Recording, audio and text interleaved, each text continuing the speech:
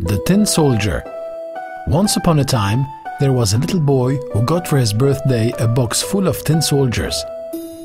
They were all alike, except one that strangely had only one leg.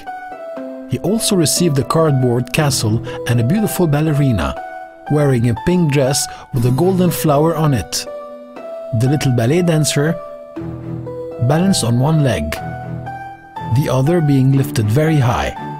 The Tin Soldier soon noticed the ballerina. "Well, we look alike," he thought. "It seems that she has one leg, like me. And she's so pretty."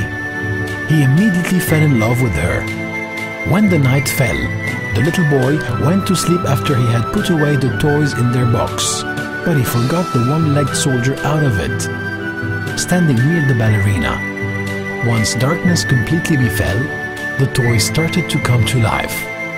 The clown stroked cymbals, the top span, the ball bounced, the mechanical rabbit whooped, and the soldier tried to go out of their box. As for the one-legged soldier, he started to talk with the pretty ballerina timidly. At this moment, a hideous imp leaped out of the box and, speaking to the Tin Soldier, yelled, "Stop looking at the ballerina like this, or you'll be hearing from me." The Tin Soldier remained quiet, indifferent to these words. As for the ballerina, she told him that she enjoyed talking with him very much. The next morning, the little boy played again with his Tin Soldier. He arranged them in battle order and put the one-legged soldier on the sill of the open window as a guard. But a storm suddenly broke. The blast of the wind threw off balance the soldier, who fell off the window. He found himself on the pavement, upside down, his rifle bayonet stuck between two cobblestones. It was pouring heavily. Just nearby, two boys took shelter under a Porsche.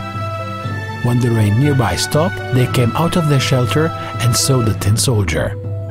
"Oh, look," said one of the two boys, "a tin soldier. What could he be doing here?" "One of his legs is missing," noticed the other. "With one leg, he'd better be in a ship, as a pirate," and the two boys made him a boat with a newspaper sheet. Then they put down the boat in a gutter with the soldier in it.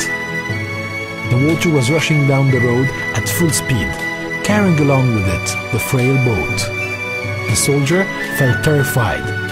Suddenly, a few meters ahead of him, he saw that water was rushing into a deep black hole.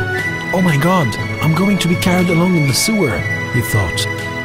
The paper boat went its way, gliding over the dirty and muddy water of the sewer. All of a sudden, a huge threatening rat tried to take hold of him. Fortunately, it didn't succeed. Frightened to death, the soldier held his rifle tight. He started thinking of the pretty ballerina, hoping to find some comfort in that.